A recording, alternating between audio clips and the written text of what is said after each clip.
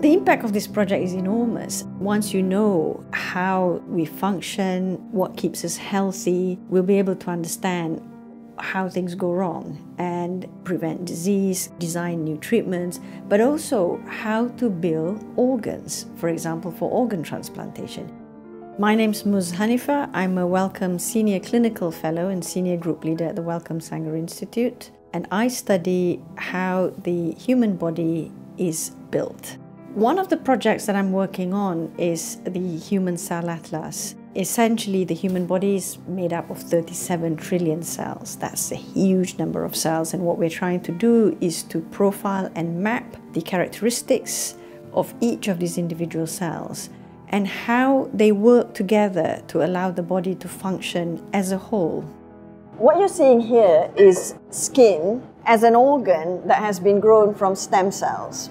And you can see here these fine hair follicles. The way we've learned how to grow this skin has been informed by our findings from the Human Cell Atlas. And what you can now do with this type of model is to use it for skin transplant, for example.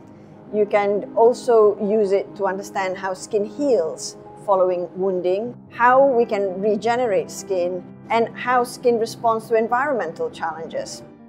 The science is not just then contained within Sanger. Anyone around the world can publicly access the data. And this is where I see a lot of equity in science. This type of work is very important in terms of how we're really going to make the advances that will benefit patients.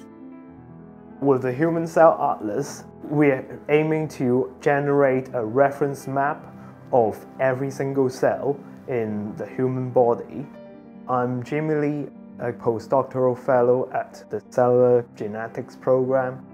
My main research questions will be: what is the dynamic within the cell community in early stage of brain development, especially fetal development, and also what could go wrong with their communication when it becomes disease. We're trying to combine single-cell technology and also spatial transcriptomic technology. Imagine human organ is just like a village. So the single-cell technology is like doing a survey with every people living in the village, whereas spatial transcriptomic is more like looking at the village on top and to take very high resolution of snapshot. We can combine the spatial information with the single-cell information to have broader understanding of how an organ works in the human body. Behind the glass is the data farm. It's actually a high-performing computer which analyzes tons of genomic data.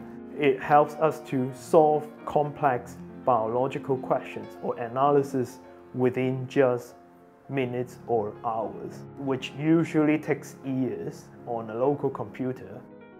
This type of research forms the foundations to really begin to understand the human body, how it maintains health, how it responds to challenges, and also degenerative diseases. And then taking it to the clinic for improving how we diagnose patients, how we decide what treatment patients should take, and how we cure patients.